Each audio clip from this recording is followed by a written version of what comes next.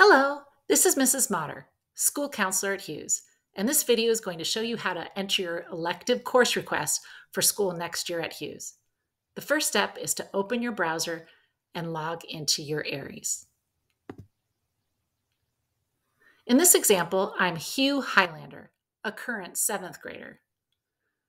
I'm going to go over to the left and find Classes, click on Classes, and then find Course Requests Entry.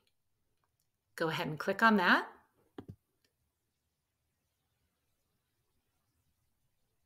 And I need to enter my course requests for 8th grade.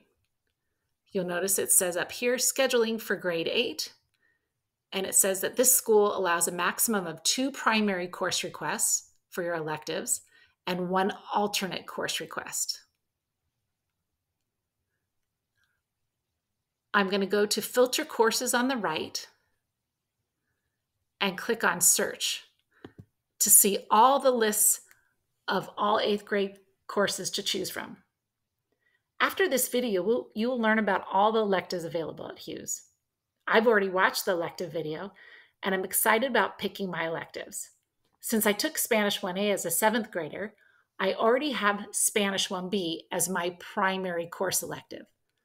Many of you will have that selected as your primary course elective if you took Spanish 1A this year. If I take Spanish 1B, or even if I've never taken Spanish, I can sign up for Spanish 1 as an 8th grader this year.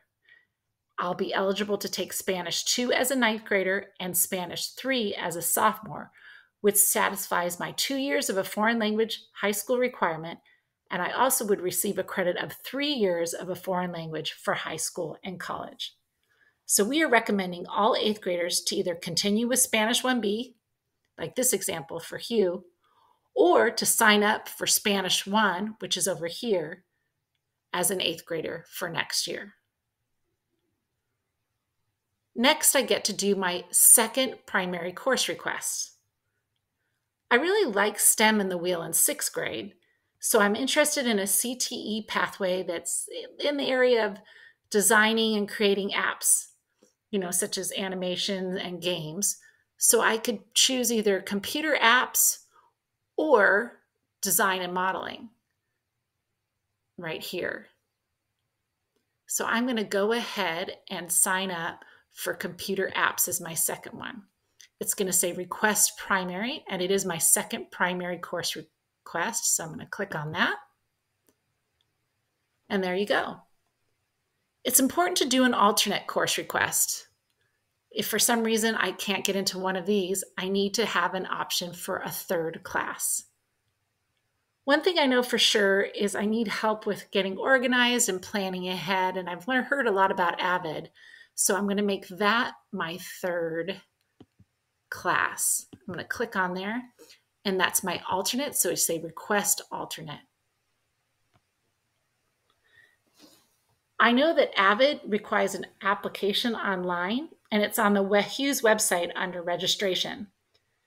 And another 2 classes that require an application are leadership or yearbook. Neither of them are choices here that you can select. You have to fill out an application, and if you get into either yearbook or leadership, you will have an opportunity to not take one of the primary course requests, and you will be in that class instead. But the only way you can sign up for leadership or yearbook is by filling out an application. And I am all set. That's it. And now all of you will go ahead and listen to the video sharing all the different electives that are available here at Hughes.